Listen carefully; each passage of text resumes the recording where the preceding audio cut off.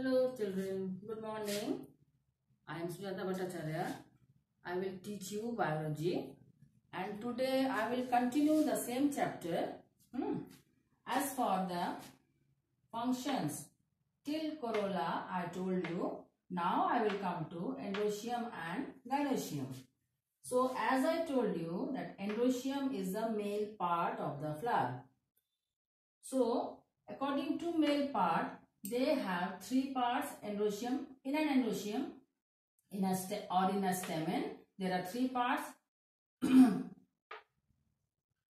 Lobular structure, that is anther.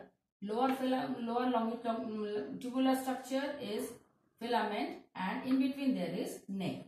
So in the lobular structure, these are the dotted structure. You can see here.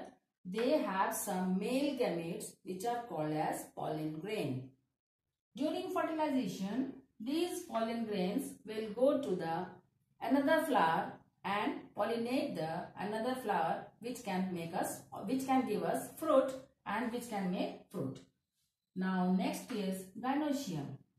Gynoecium, you can see here that three parts are there: ovary, style and stigma. Ovary contains ovules. Ovule is the female part or female gamete of the flower, which when ripens it forms the seed of the fruit. So main function of the endoecium to produce male gamete. Female gynoecium has a main function to produce the female gamete, that is ovule. When they come close together or they contact with each other, then they are fertilized and they form the fruit and ovule becomes the seed.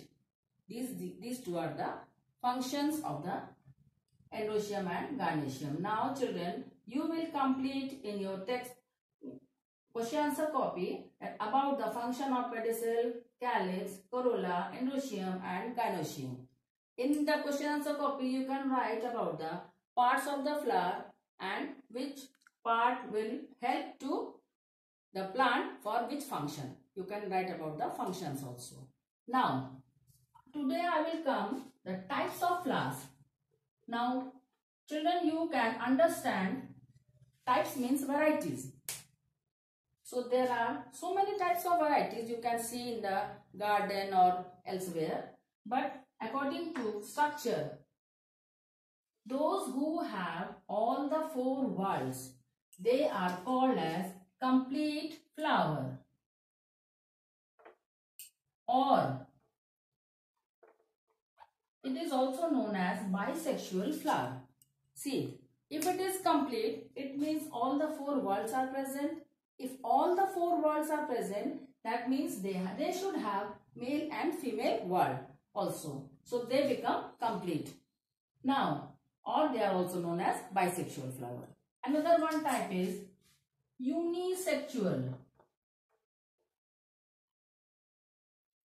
Unisexual means those who have any one type of sex, that is either male or female.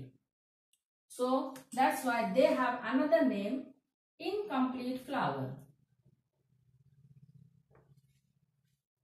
Now, incomplete flowers are of two types. One is if they have male part, then it is staminate, or if they have only stamens, not the ovary style stigma, they are termed as staminate flower, and if they have only the female part in it, no endoecium, then they are known as pistillate flower. For example, you can understand papaya plants are incomplete. That means one plant have only one type of flower. Either it is male plant, so they have male flowers. If it is female plant, then they have female flower. And in case of, you can take the example of pumpkin. Pumpkin have both type of flowers in one plant. One is male, another one is female.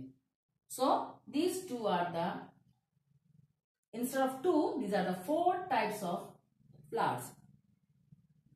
Now you can understand and you can search about the other examples of these.